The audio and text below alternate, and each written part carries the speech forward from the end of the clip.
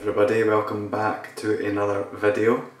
Right, this morning we're heading down to the East Lothian town of North Berwick, which is around 35 minutes drive from Edinburgh, and in 2021 was voted the best place in Scotland to live apparently. So let's go and see what it's all about.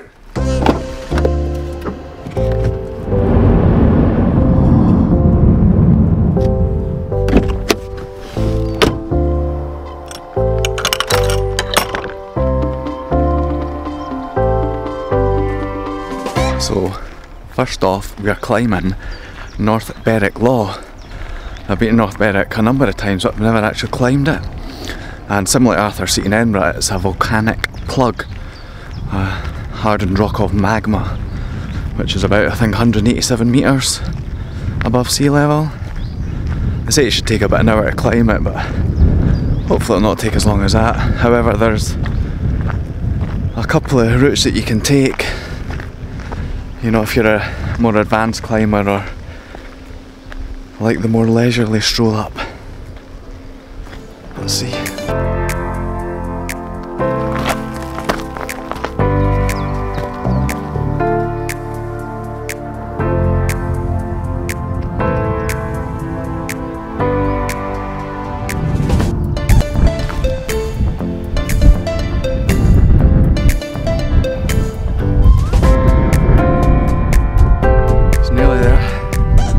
Quite windy though. As I say, the beauty that we don't often get this part of the world is it's warm early in the morning, but what an amazing view already.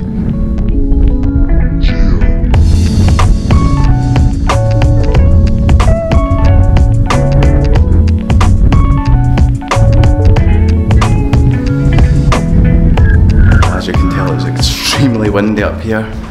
Even my wind protection is not doing the job, so I really need to upgrade on that one. But what awesome views across North Berwick, East Lothian and up towards Edinburgh, across the Firth of Forth. Over in the distance we've got the Kingdom of Fife and obviously North Berwick itself. Craigleith Island. So I'm standing in what was an old military building which would have been used during World War II, given the great views that it gives across the Firth of Forth. And also atop here is the remnants of an old Iron Age fort. So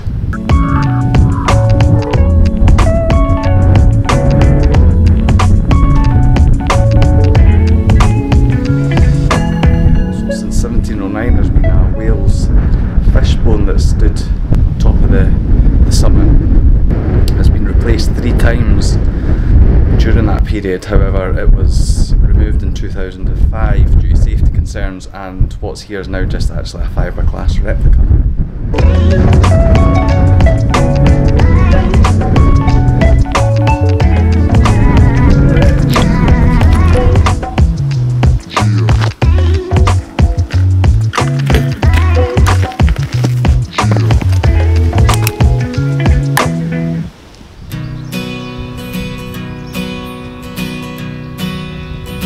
What else does North Berwick have to offer?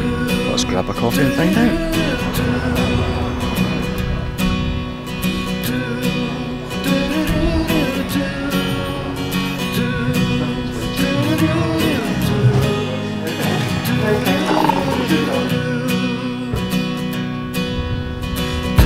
So you have this old 17th century St Andrew's Church, the ruins and graveyard.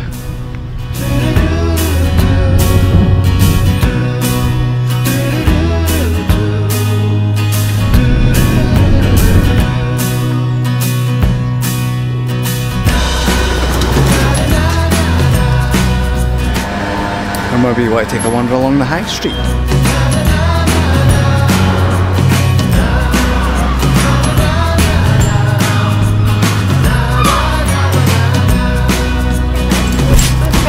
Or maybe you fancy a bit of putting.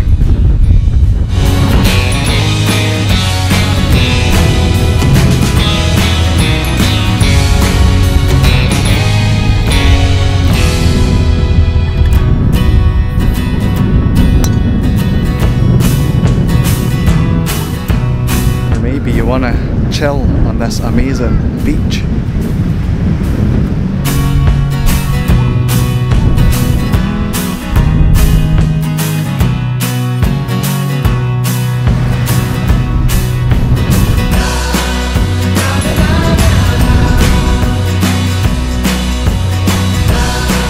Or if you're into your wildlife, you can visit the Scottish Seabird Centre.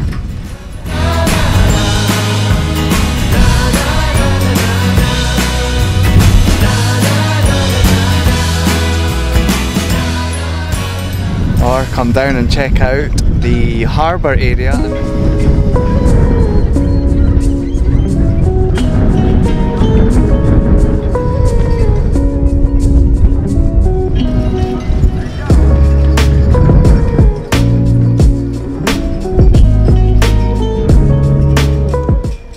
Here is a lobster hatchery where they rear lobsters and will release them back into the wild. Apparently a female in the wild can lay up to 20,000, however out of that only one will survive. So this is to sustain their future.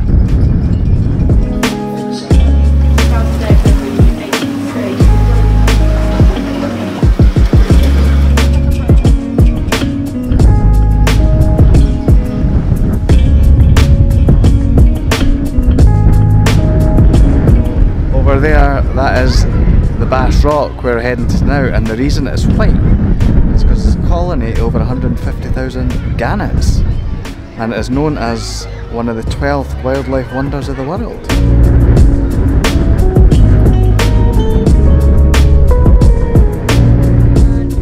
Yeah. There we go, how you doing? Just a quick. Hi. So island number 1 is Craig Lee. Puffins, haleymots, razorbills, cormorants, shags, seals. I'll call them as we see them and tell you all about them. Stop number 2 is the one and only Bass Rock. Biggest gannetry for the northern gannets in the world. And the good news is that actually their eggs are hatching. The guga, the young baby gannets, are in the nest, so we will be guga spotting. Then what we'll do is we'll come back in along the coastline, so hopefully a bit calmer water there for us. Down in the John Muir Way at Tantallon Castle. That's at Craigleith Island. These are seabirds.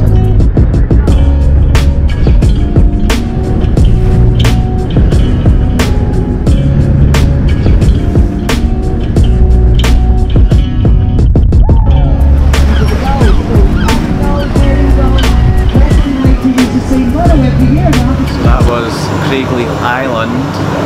Some interesting facts about that is the name is actually Scots Gaelic for the Rock of Leith, and it was actually originally a rabbit warren. However, in the 1950s the disease pretty much wiped them out. The puffin colony there was once the largest in the world, over 28,000 birds. However, invasion of a plant which choked their burrows and meaning they couldn't rear their young.